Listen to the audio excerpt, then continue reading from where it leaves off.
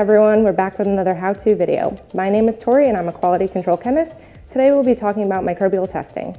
You've done all the groundwork to create an amazing product using FSS ingredients and have come up with the perfect antimicrobial or preservative system. Now comes the most important part. Will your product hold up over time? Will it thrive in every environment your customers put it through? Let us help boost your confidence with our DIY microbial test kit. The DIY micro test kits are a great resource for determining how well your formula will hold up over time. They can be used to test most formulas. Similar to your raw ingredients, these micro slides should be stored tightly sealed in a cool, dry location at room temperature, shielded from sunlight. This is important in ensuring their viability for when you are ready to use them. Please note that these test kits are to be used for reference purposes. The results they provide should not be considered as 100% certainty.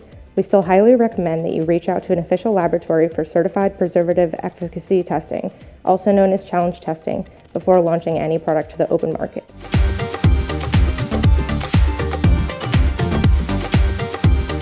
Remove the agar from the container and place directly in sample, completely submerging.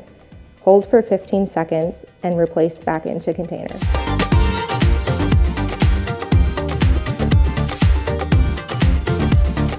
For a thicker sample, remove the agar from the container. Use the sterile swabs provided to spread the product evenly and completely over both agar surfaces. Then place the agar back into the container.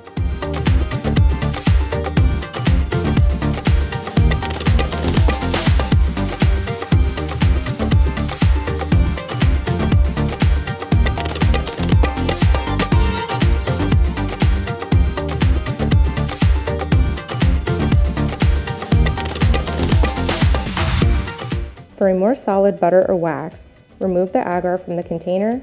Use the sterile swabs provided to spread the product evenly and completely over the agar surfaces and place the agar back into the container.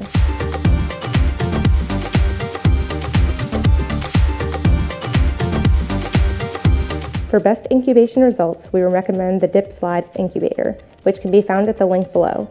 Incubation times can be found on the instruction sheet and on our website. Hopefully the microslides remain in their pink and yellow state.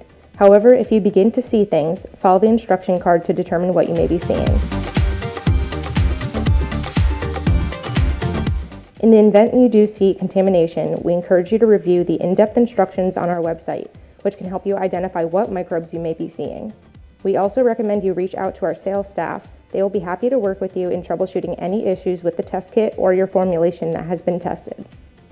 Thank you for watching our DIY microbial test kit video. Stay tuned for our next how-to, and as always, happy formulating!